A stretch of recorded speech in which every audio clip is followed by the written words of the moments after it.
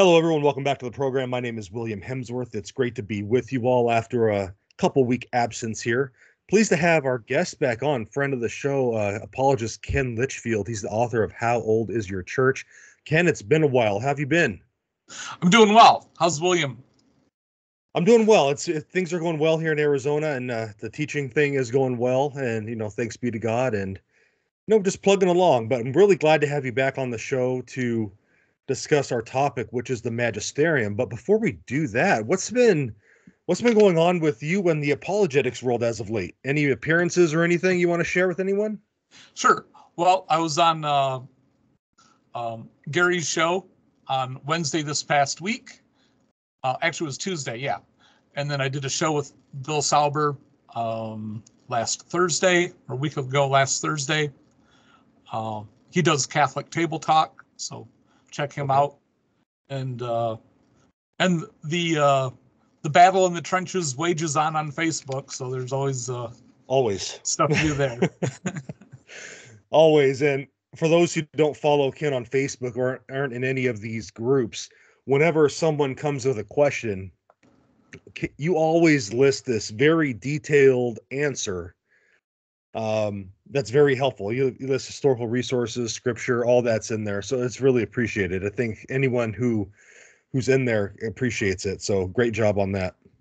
Yeah. Also on the Coming Home Network, I'm also part of that. Yeah. And there was a lady who's a Baptist who's coming into the church, and she was wanting a concise summary of how Catholics view salvation, because she had been in a free will Baptist church where they teach that you can lose your salvation, and now she's in a different Baptist church where they teach you can't lose your salvation, but she still believes you can lose your salvation. So she was wondering about what does the Catholic Church teaches. So I put up my concise version of how the Catholic Church views salvation, and that we are saved initially at one point in time. We can lose our salvation, but we can also have our salvation renewed again through confession, and then if we persevere until the end, we can be saved. Yeah, and I think that really helped her out. Now, and I'm sorry, this is off topic for what we're talking about today, but but I think it's very interesting. You think there's a lot of similarity between that and what the free will Baptists kind of believe? I think so. I mean, the Bible is very clear that you can lose your salvation. And it's not just clear from Jesus and Peter and things like that. It's right there in Paul, in 1 Corinthians chapter 6 and Galatians chapter 5.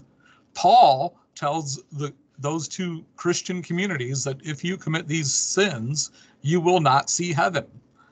And yet, people have a narrow view of some verses of the Bible that say, you're guaranteed salvation, basically.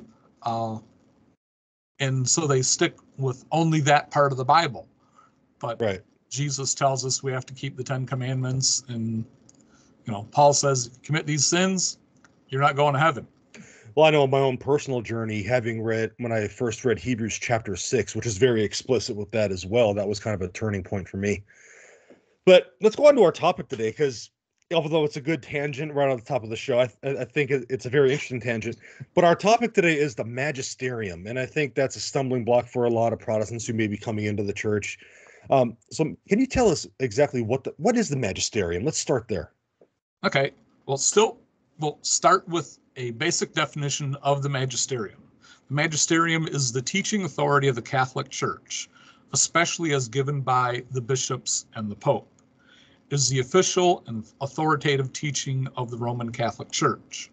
And you can kind of include the catechism along with that, because what is taught in the catechism is what the Catholic Church teaches.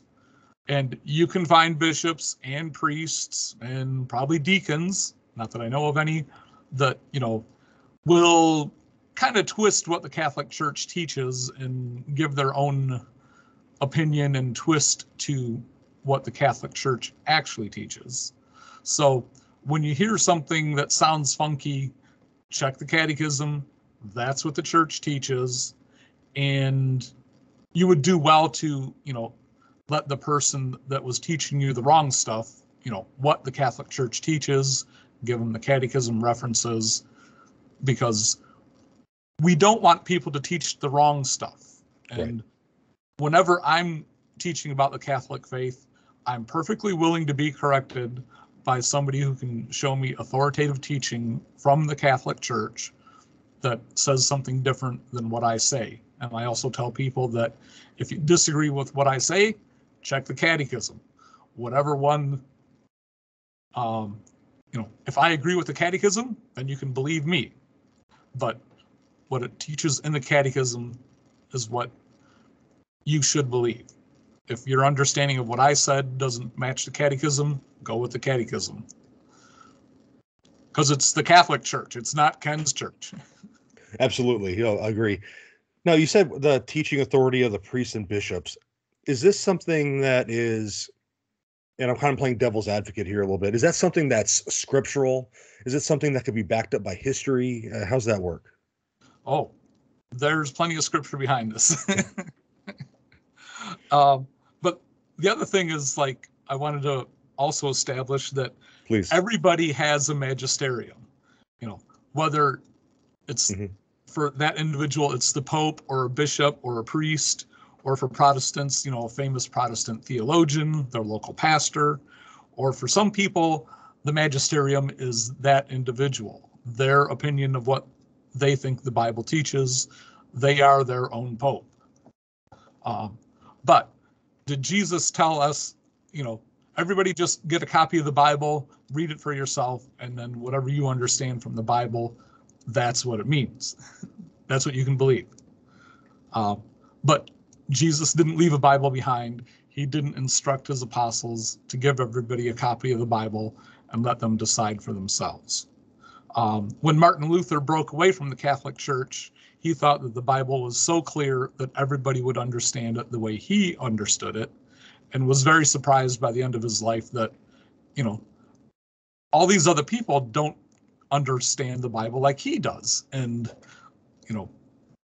he thought that his understanding was perfectly clear, but it's not, because the New Testament especially is very small, and a lot of people get it wrong.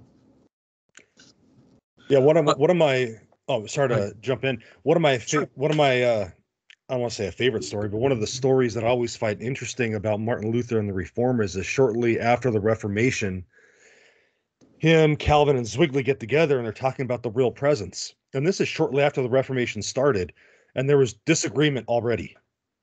And Martin Luther's like, it's so plain, how can you not see it? Okay, anyway, I jumped in there. I'm sorry. That was a little side note. Yep. I think that's the colloquy at Marburg or something like that. Yes. Yep. And Martin Luther said, it plainly says, Jesus says, this is my body. And Zwingli's like, oh no, it's all symbolic. Right. So as soon as some guy starts deciding what the Bible says, it falls apart. But the idea of the magisterium goes all the way back to the book of Genesis, the first book of the Bible. In Genesis chapters 37 and then 39 through 45, let's see, Joseph, who was one of Jacob's 12 sons, who was the son, and Jacob is the son of Isaac, who's the son of Abraham. So we start with Abraham. God calls him to leave the land of Ur. And then he has a son, Isaac. And Isaac has a son, Jacob. And Jacob has a son, Joseph. Jacob also had 11 other sons. But Joseph was sold by his brothers to slave traders and eventually ended up in Egypt. And the Egyptian Pharaoh made him governor over Egypt. And because he wisely rationed the country's produce in preparation for famine. And eventually, Joseph brought his brothers and father to the land of Egypt, which is how the Israelites ended up in Egypt. When we watched the movie The Ten Commandments and the Israelites are leaving Egypt, and you're wondering, well, how did they ever end up there in the first place? This is how they ended up there. Joseph brought his family to Egypt because that's where the food was. So Joseph is often seen as an Old Testament prefiguration for Christ because he was wise and authoritative there in Egypt. And then when Moses comes along and he frees the Israelites from Egypt, and God has him write down the first 5 books of the Bible, Genesis, Exodus, Leviticus, Numbers, and Deuteronomy. And Moses is the second Old Testament prefiguration of Christ. And then David is the third Old Testament prefiguration of Christ, who's much later on. And God promises David that he will always have a successor to David on the throne of Israel. And then Solomon is the first successor of David in the kingdom of Israel. But after Solomon, the kingdom of Israel breaks up into 2 parts. There's northern Israel and southern Israel. The southern part has Judah and Benjamin. And David is from the tribe of Benjamin, and Jesus is, his lineage goes back to David and the tribe of Benjamin.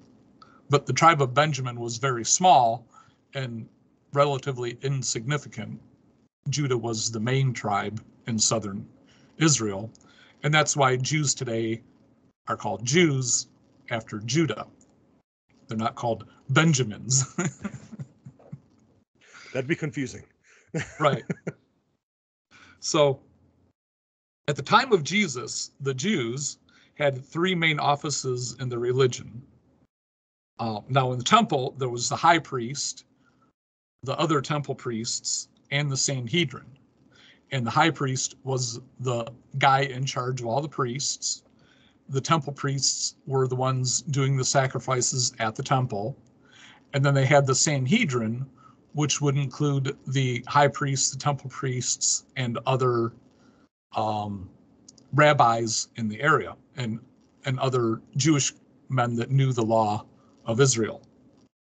And they would advise the Jewish religion and judge Jews that had committed sins against the Jewish church or the Jewish religion. Yes. And that's why when Jesus is brought to the Sanhedrin, let's see, on Thursday, if I recall correctly, he's judged there. So that's where the Sanhedrin fits in. Okay. And then the local Jewish communities had they had their synagogue, which was kind of like their local temple, but it wasn't really a temple like the temple in Jerusalem, but it was the place where they went to worship, the Jews outside of Jerusalem. And at the synagogue, there was the ruler of the synagogue, who was like the head of the place, and he could be a rabbi, or sometimes the ruler of the synagogue was an honorary title that given to the guy who founded that synagogue or contributed a lot of money to build their local synagogue. And then there was a servant of the synagogue who was like the assistant to the ruler of the synagogue or the local rabbi. He took care of, everyday education in the synagogue and the everyday running of the synagogue. And they also had local Sanhedrins because, every time there's a dispute, you need some place to work this out. And you don't want to everybody have to go to Jerusalem every time there's a dispute. So they would have their local Sanhedrin. It's kind of like our local court system. You can file your case in your county court, then you can go to the state court, the Supreme Court of your state, and on up the line. Okay. everything doesn't go to the Supreme Court. So we have this basis that the apostles, the Jews at the time of Jesus, they understood this is how a church is run. This is their magisterium. So in the New Testament, the book of Revelation tells us that Jesus sits on the throne of David in heaven. So we know that Jesus is the successor of David, but the Catholic Church is set up much like Israel at the time of David and then Solomon.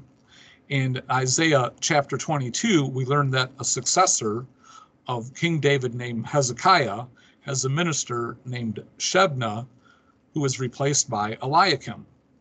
And the authority of Shebna's office is shown by the robe he wears and the key he carries, because Shebna was the assistant to the king.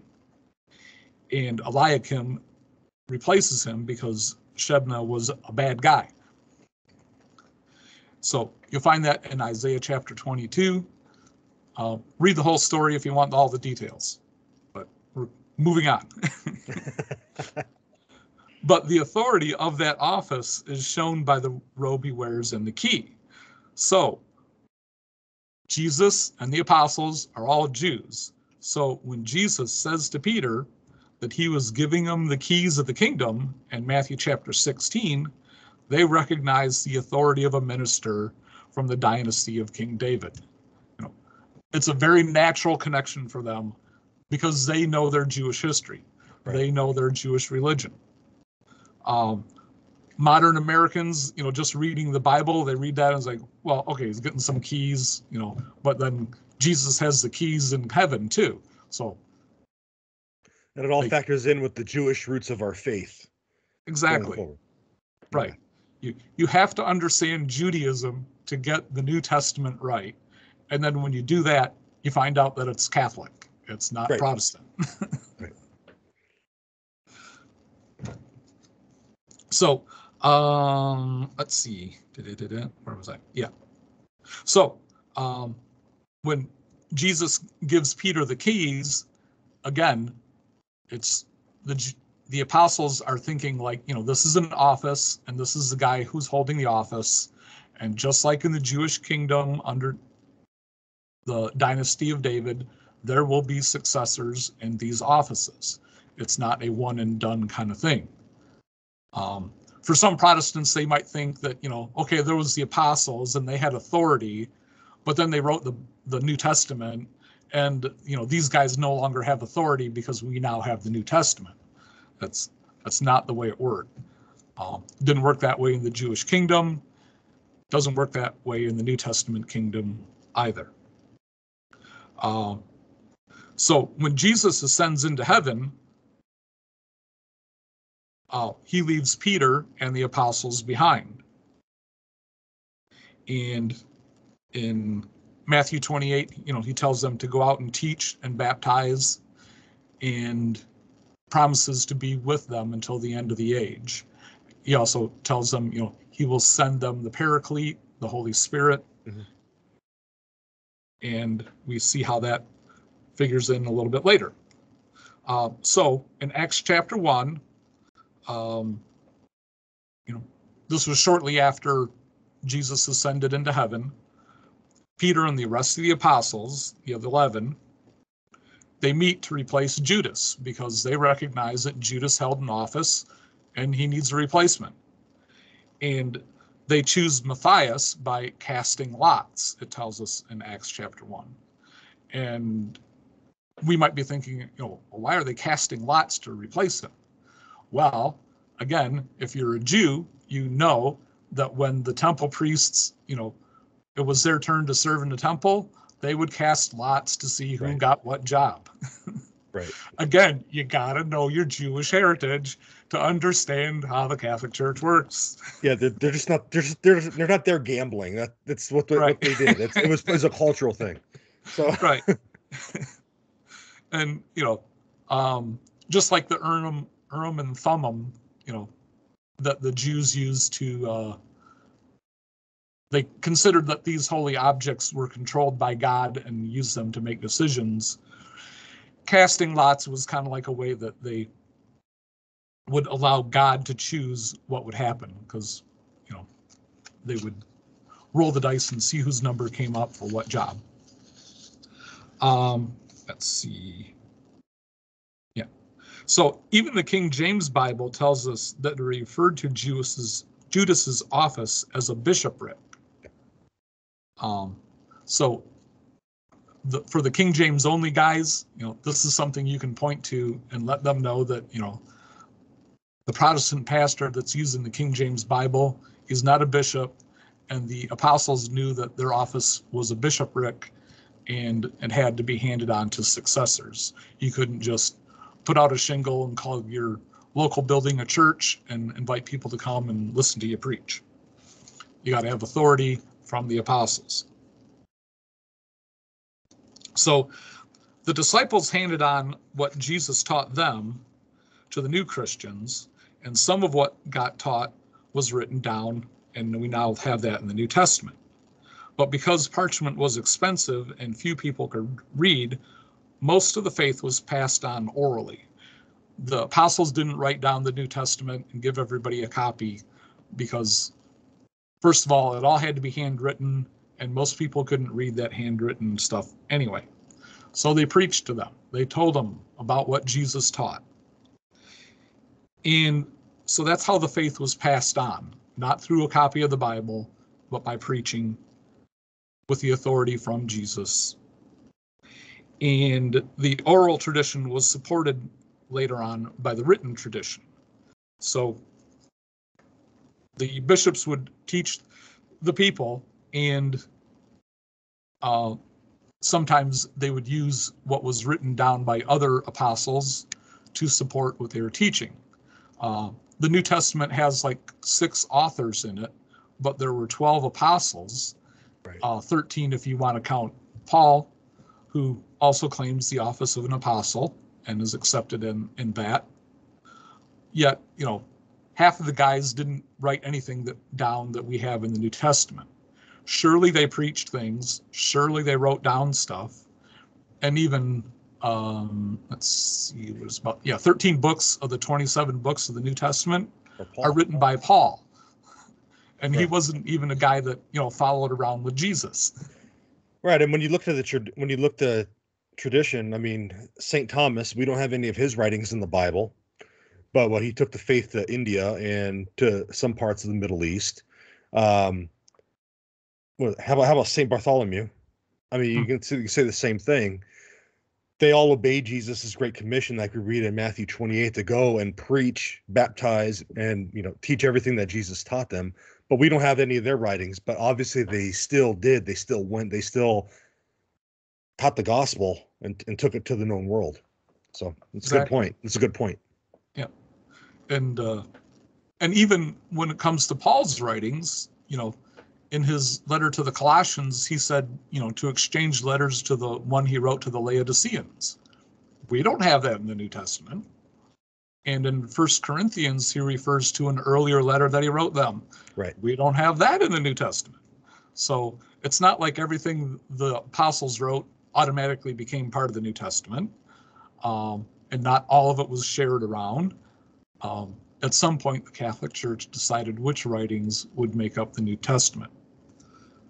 So we have to, recognize that the New Testament is the written tradition that supports the oral tradition. The oral tradition came first, the written tradition came second, and supports the oral tradition. But for Protestants, the idea that, we're going to follow this oral tradition is a real tough thing, because Martin Luther came up with this idea of sola scriptura, where you can only go by the Bible, the written tradition, because that's the only reliable thing we have. But the oral tradition is what gives you the correct interpretation of the written tradition.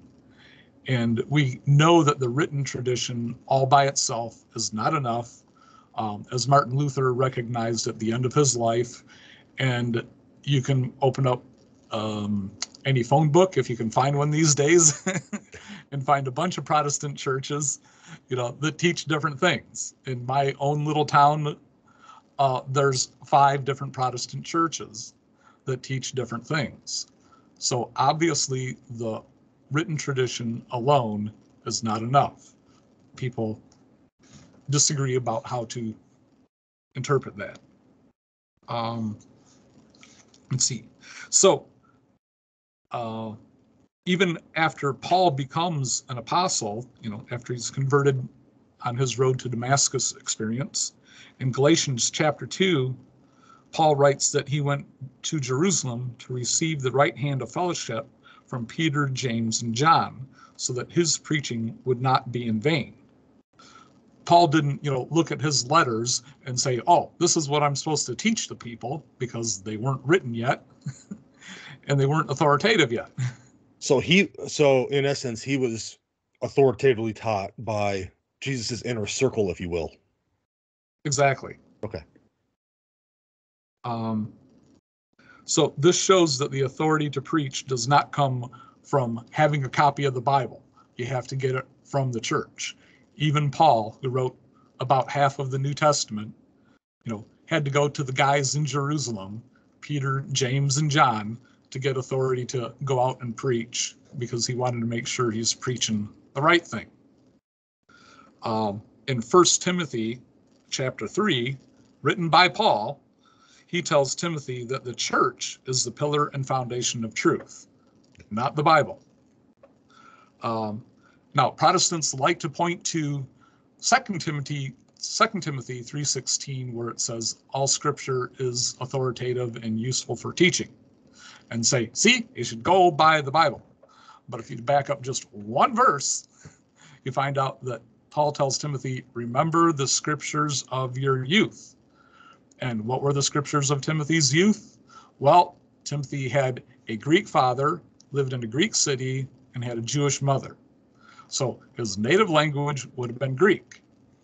The scriptures of Timothy's youth would have been the Greek Septuagint, right, translation of the Old Testament, that has the books that are now missing from Protestant Bibles. So whenever a Protestant refers to 2 Timothy 3:16, take their Bible, back up one verse, and explain to them why this is the Greek translation of the Old Testament. And that includes the books that are now missing from their Bible. And not only that, Ken, but to that passage, as Catholics, we would say amen. Like, praise God, absolutely. But it has to do with the interpretation, and not only that, but the oral tradition that came first, because the Bible didn't come about wasn't formulated till much later on, after the church had already been going.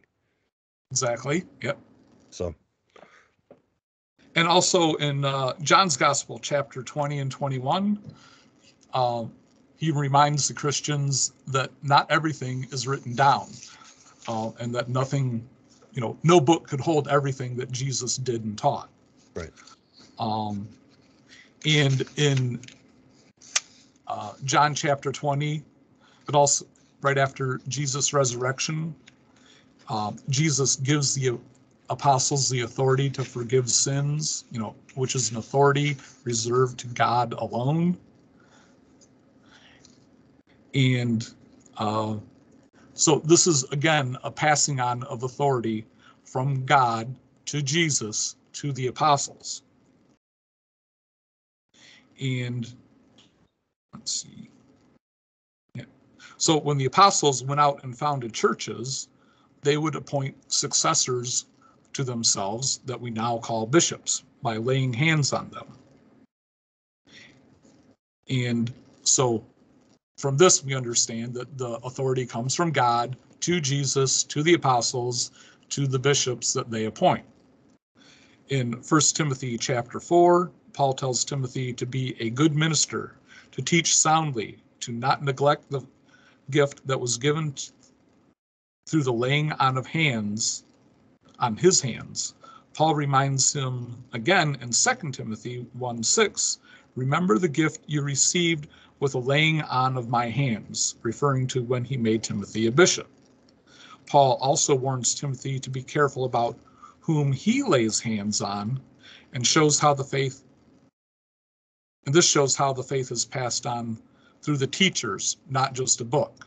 He didn't give Timothy a copy of the New Testament and said, okay, use this along with your Septuagint to teach the faith. Everything you need to know is in here, because the New Testament hadn't even been fully written when Paul was passing this on to Timothy. And in Titus, chapter 1, Paul reminds Titus that he left him in Crete to teach people rightly and appoint presbyters, which later become bishops, and that also have priestly duties in every town to properly hand on the faith. He doesn't tell Titus, here's a copy of the Bible and make sure everybody gets a copy. Paul also tells Titus that the men he appoints should teach and appoint other men following the tradition of apostolic succession.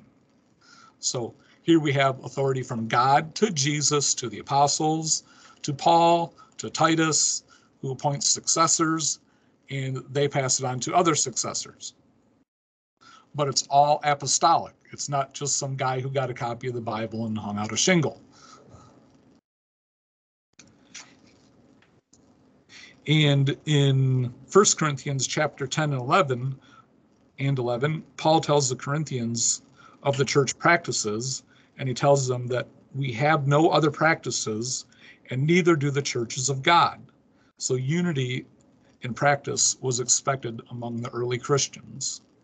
And in around 188 AD, I think it was, Hegesippus, he took a journey by land from Jerusalem to Rome, and he traveled through all these different Christian towns, and he writes that, everywhere he goes, they're teaching the same thing.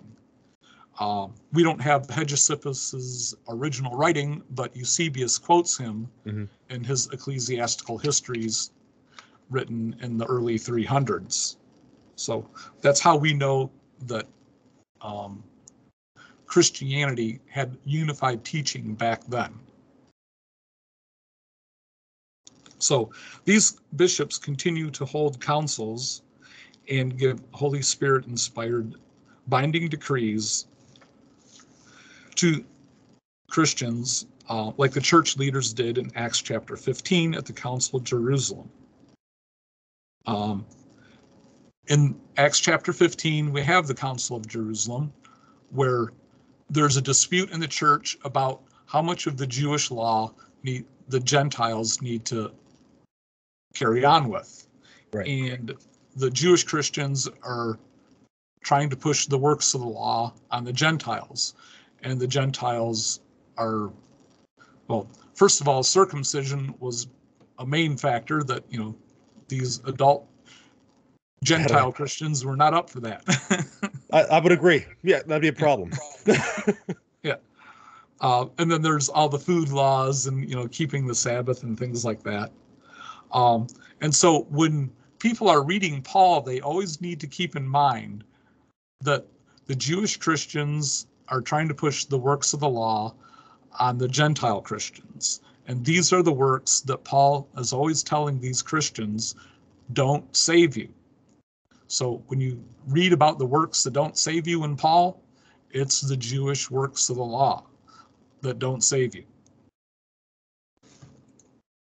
And Genesis chapter 17 is where God required Abraham and all his descendants to be circumcised. So here was a law from God that the church in Acts chapter 15 decided was no longer binding. And this is something that we accept today. Now, Protestants might have a hard time, agreeing that, just because the church did that in Acts chapter 15, how does the church still have that today? Right. So we'll get into that. So just as the interpretation of the Old Testament was passed on by the oral tradition through the rabbis, the oral tradition of the New Testament is also passed on, and we know the original oral tradition by reading the church fathers. When Protestants read the church fathers, they usually become Catholic because they don't find their Protestant version of Christianity in the early church. Right. You want to add something to that? That's what happened to me. The big one for me, well, obviously, was St. Justin Martyr giving his description of the Mass and, saying, this bread we call Eucharist, and only those who've been baptized are allowed to partake because we believe it's the body and blood of Jesus Christ, that same Jesus who died for us on the cross for our sins. And then St. Irenaeus later on saying that every church has to agree with Rome because of her preeminent authority. That was like holy, frying pans to the head for me, when I was reading these fathers. So yes, I agree with you wholeheartedly. It's right there in the history of the church. If you want to read it and be open to the truth. And let's see, yeah. So the interpretation of the Old Testament was passed on by oral tradition, and the interpretation of the New Testament is passed on by the apostles to the bishops that they ordained and onto the bishops that they ordained. And when the early church, had disputes, they would have local councils that we refer to as synods to work out these disputes. One early synod that I refer to people to is in 251 AD, the church in Carthage. They had a synod, and one of the things they discussed there was, do they have to wait till the 8th day to baptize the babies? Because that's when Jewish circumcision would occur. Again, that's the Jewish works of the law rolling into the New Testament. And that synod, their decision was that you don't have to wait until the 8th day to baptize the baby. You can baptize the baby anytime you want. So again, this confirms infant baptism, and that this was something that they discussed way back then. A lot of people are confused about infant baptism. Why isn't, specifically mentioned in the New Testament? Because the first Christians were Jews, and they circumcised their male babies at 8 days old. They already understood that. And that was becoming part of God's covenant family when you were circumcised at 8 days old. Mm-hmm. So, it was so natural and common to them that they didn't need to write about it. But modern Protestants, thinking that we can only go by what is written in the New Testament, they want to see where baptizing babies is in the Bible. And other than household baptisms that would include babies, it isn't specifically there because they didn't need to write about it. Everybody knew that's what you do. So while the New Testament is still being written, somewhere between 70 and 90 AD, the church in Corinth had another dispute, same church that Paul had to write 2 letters to, at least. And when they had this dispute, do they look in their Bible to find out what to do about it? No, they wrote to the church in Rome. And Clement, the Bishop of Rome, writes back to them that he's going to send a delegation to their church to help sort this out. But the church in Corinth knew where the higher authority was when they had a dispute in Rome. They didn't write to the church in Jerusalem. They didn't write to the church in Antioch. They wrote to the church in Rome. And, some people might say that, well, maybe they wrote to Jerusalem and maybe they wrote to Antioch. But the letter that got preserved and handed on is the one, the answer from Rome, not Antioch or Jerusalem. So at least they decided to listen to Rome, even if they wrote to Jerusalem or Antioch, even though that's just speculation, not something that we have any evidence for. It's just a possibility. Right. And in Clement's letter that he writes, he refers to the offices of bishop, priest, and deacons. So we know that very early on in the church, these exist. And Paul writes about bishops and deacons. He doesn't specifically mention priests, but the things that Paul writes about are priestly duties like confecting the Eucharist, forgiving sins, and things like that, having authoritative teaching. In 107 AD, Ignatius, who's the third bishop in Antioch after Peter and Evodius, he writes that the teachings of the church are passed on through the bishops, not a book. And Ignatius writes that wherever the bishop is, there is the Catholic Church. Just like for the Jews, wherever the rabbi is, that's where the synagogue is. And the early Christian communities were patterned after the synagogue communities, were a group of, like-minded people following the same faith tradition, looked after each other and got together every week to learn about the faith and practice their religion. And as you previously mentioned, in 180 AD, Irenaeus, the Bishop of Lyon, he wrote a 5-volume book against heresies. And we have to understand, well, who's this Irenaeus guy? Well, Irenaeus, he learned the faith from Polycarp. Well, who's Polycarp? He's the guy who learned the faith from the Apostle John. Right. So we have the authority from God to Jesus to John to Polycarp to Irenaeus. The teaching was handed on from person to person. The interpretation of what would later become the Bible was handed on from person to person. And let's see, Irenaeus writes that if two churches have a doctrinal dispute, they need to see which church can trace its history back to an apostle.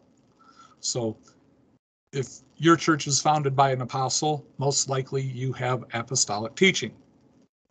Now, if two churches can be traced back to an apostle, he says, all you need to do is find out what the church in Rome teaches, because all other churches have to be in agreement with that church because they have the teaching of Peter and Paul, because they both ended their days in Rome. So we have later ecumenical councils where the bishops and priests get together to hammer out doctrines for the church and rules for the church. The first one is the Council of Jerusalem in Acts chapter 15. Right. And then while Christianity was still illegal, there were local synods, here and there that hammered out doctrine for those local churches.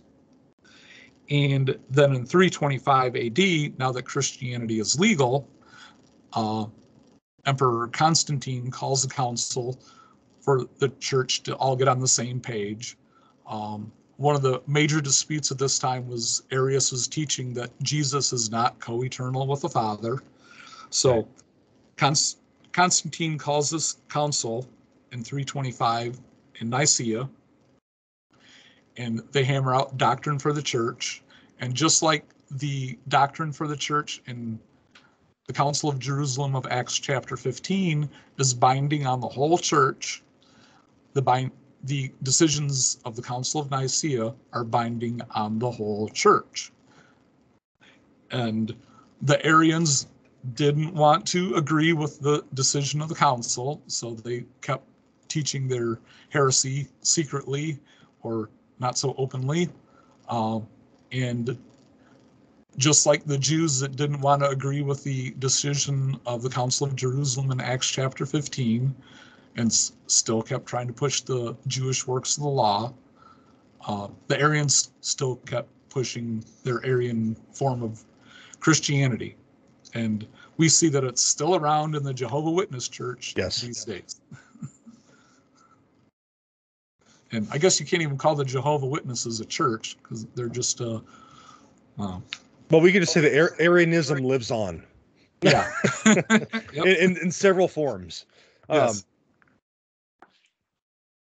So Ken, I mean, we talk about so you went from Genesis through Revelation, you went through part of the early church already.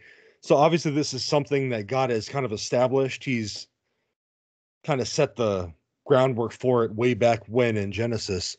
How does the magisterium work today? Right. Well, we still have a pope, and we still have bishops, and we still have priests and deacons, and they still provide guidance for the church.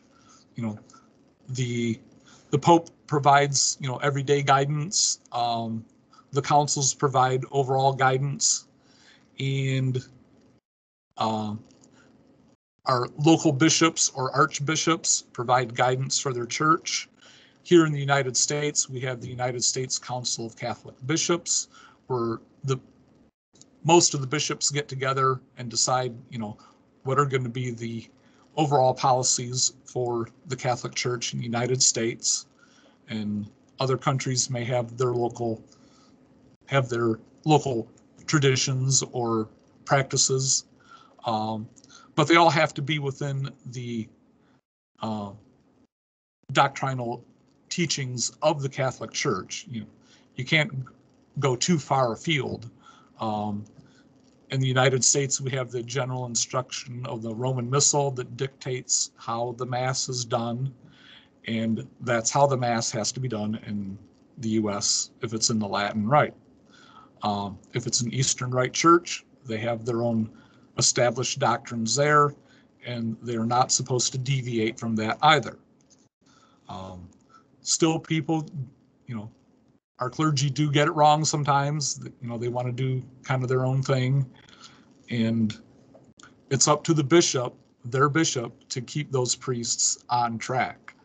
And the bishops are also the administrators of their diocese or part of a diocese, depending on how big your diocese is. Right. And it's not always easy for them to keep track of everything.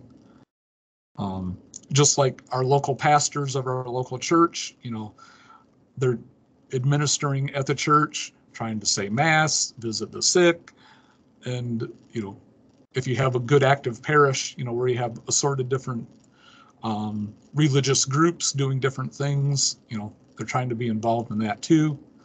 So our priests are very overworked. Oh, so yes.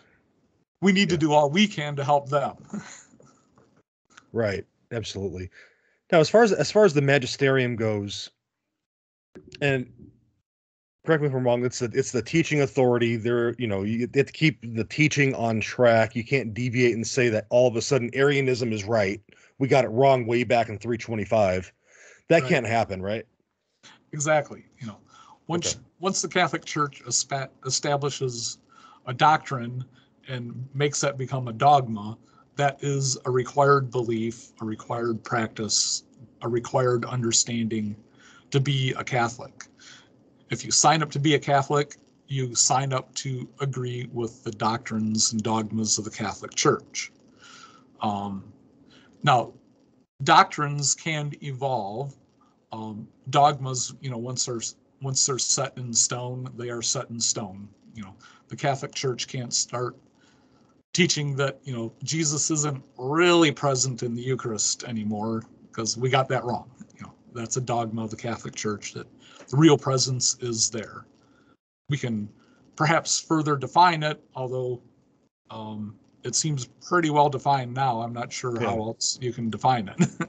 Right. Are there any examples of doctrines developing? And I say this because I want to make sure that our listeners understand that when the magisterium rules on dogma, it is what it is. It's never going to change. I just want to establish that real clearly. Right. Well,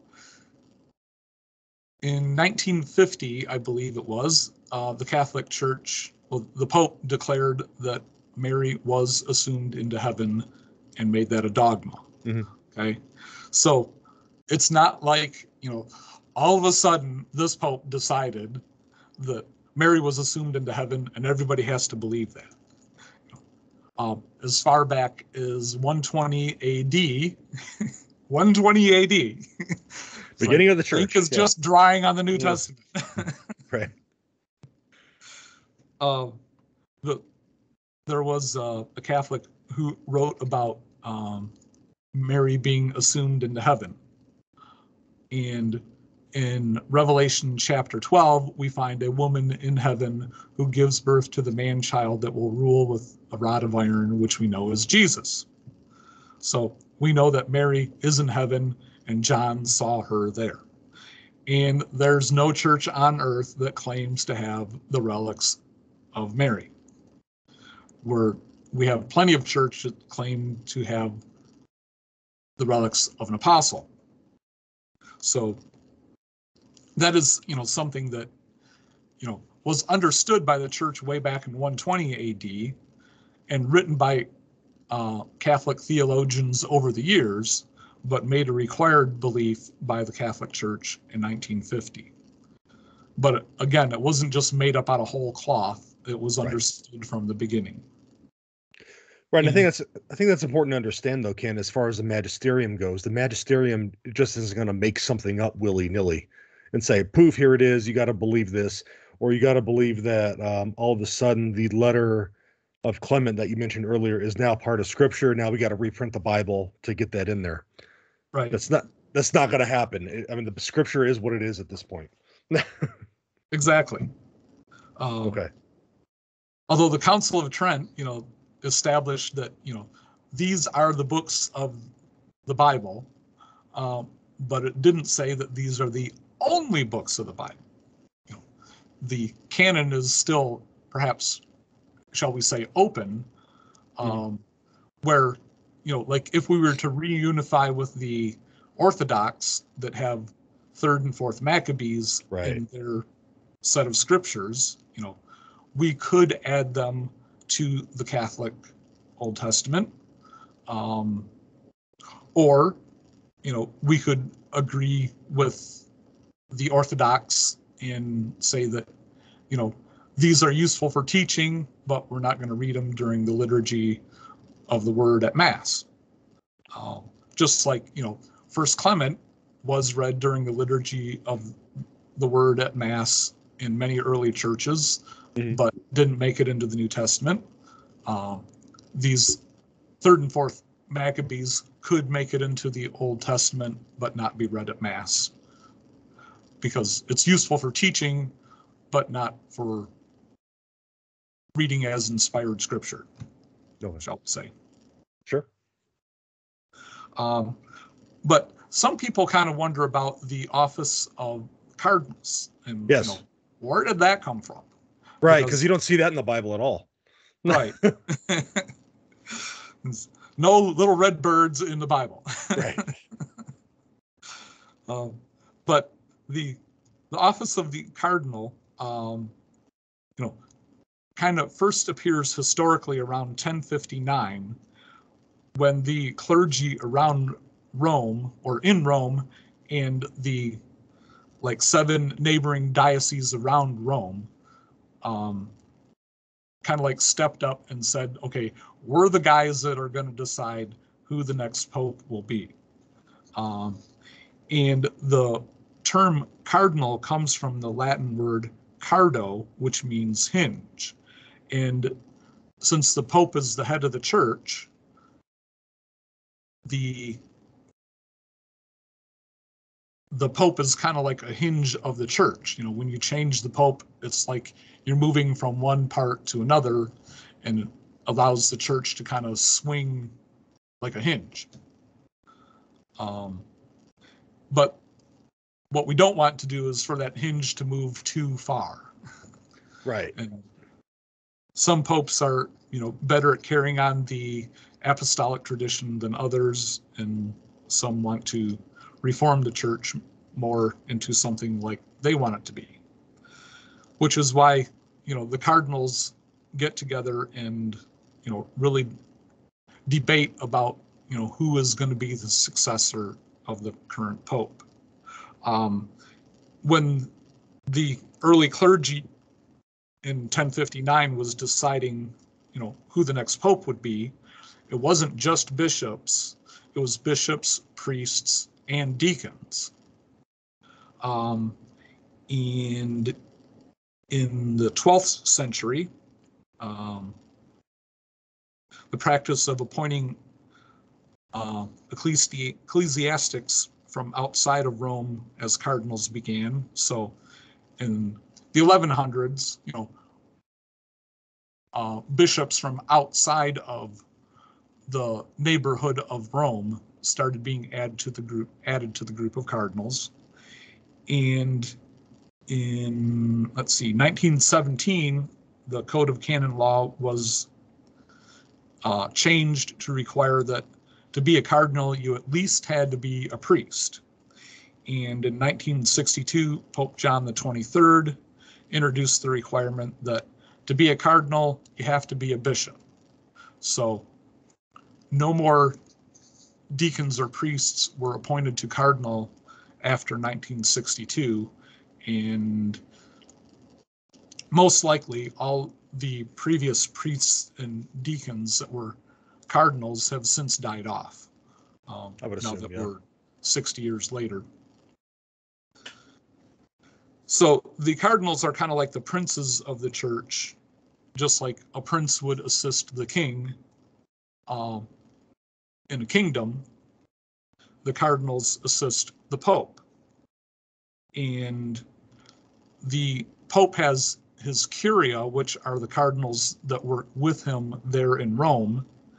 And they have different areas of responsibility because, the Pope can't do everything. If our priest in our local parish is overwhelmed with work, imagine the Pope trying to run the church worldwide. He needs help. Yeah, I can't even imagine. Yeah. Oh. And in my diocese of Detroit here in Michigan, we've had some archbishops that have also been cardinals and helped out with the church on a larger basis.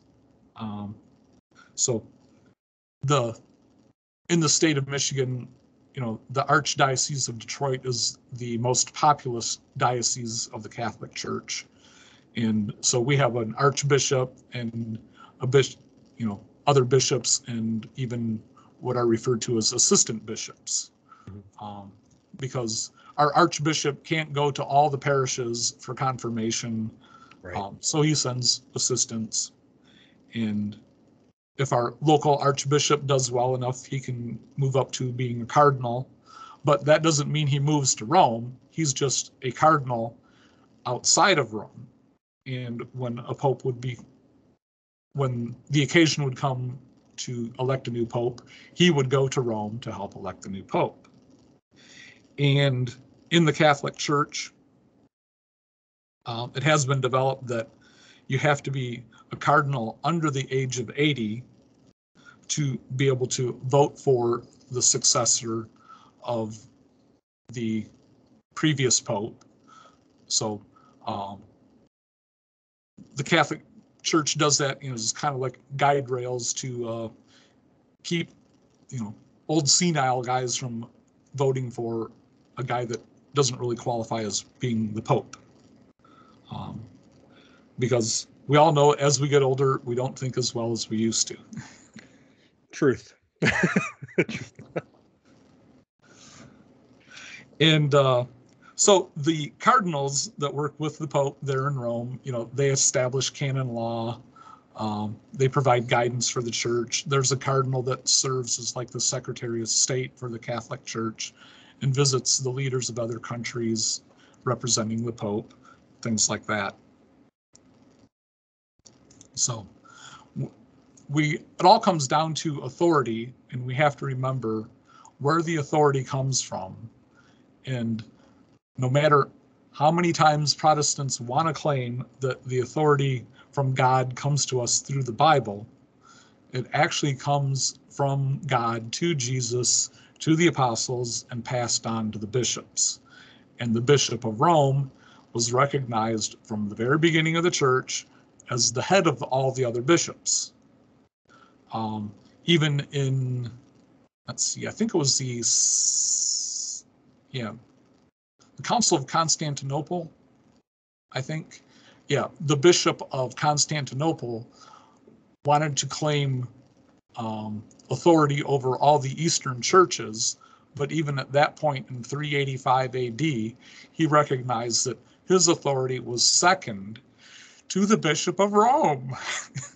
So way back in 385, the Bishop of Constantinople knows his place. And when the idea was floated that the Bishop of Constantinople would be over the Bishop of Rome, all the bishops of the other Eastern Patriarchal churches like Antioch and Jerusalem, they said, whoa, whoa, whoa, whoa, whoa. The Bishop of Rome is the head, not the Bishop of Constantinople. Just because Constantine has moved the capital to Constantinople doesn't mean that the Bishop of Constantinople now becomes the Pope over the whole church. So it's very hard for us modern Americans to accept authority from higher up people. We have our laws in the US that we're free to break as long as we don't get caught. But we always have to remember that, God's moral law, just because a priest doesn't see you do it, or a bishop sees you do it, or your local pastor doesn't see you do it, God knows what you did, and you will be held accountable. No matter what you do in darkness or not under the supervision of the law, whether God's law or man's law, you will be held accountable for that on Judgment Day. Nobody escapes God's judgment. Protestants that are taught that they have imputed righteousness from Jesus while they're still sinners, God knows what you did, and you can't hide behind Jesus because God can't be fooled. God knows what you did. God knows if you're a sinner, and we all need to repent and follow God's law. So we have to recognize that Jesus, the Jews had an authoritative church like the kingdom of David, and that kingdom carries on with one head, in heaven, Jesus, and on earth, the Pope, and the cardinals that serve the Pope, and our local bishops and our priests that serve the local bishops and serve us.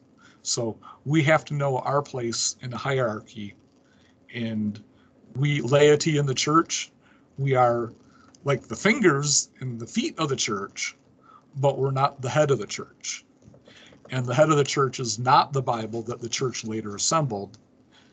It's the Bishop of Rome, who does things under the guidance of the Holy Spirit, just like in the Council of Jerusalem in Acts chapter 15. And when he teaches authoritatively, that's the authority we need to listen to. All right. Good stuff. And a lot more we can go into. But yeah, Ken, you've done a great job. Thank you for sharing everything, especially all this stuff in scripture. I didn't even think about going all the way back to Genesis on that. So that's very enlightening. So your book, How Old is Your Church? How is it doing, and where can our listeners get a hold of it? Yeah. Well, sales continue to trickle in. It's only $6. You can buy it on Amazon. If you're in RCIA, it's a great book, as supplemental material, because I answer a lot of common Protestant questions. I have a collection of 200 writings, and there's only 25 of them in my book. So if you want the other 175 plus writings, just send me an email at kenlitchfield61@gmail.com. I'll send you off the whole batch for free. And if you just want the Cliff Notes version, get my book, How Old is Your Church, on Amazon.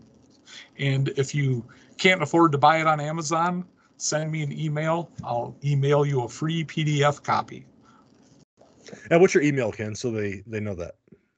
Again, it's Ken Litchfield at kenlitchfield61@gmail.com.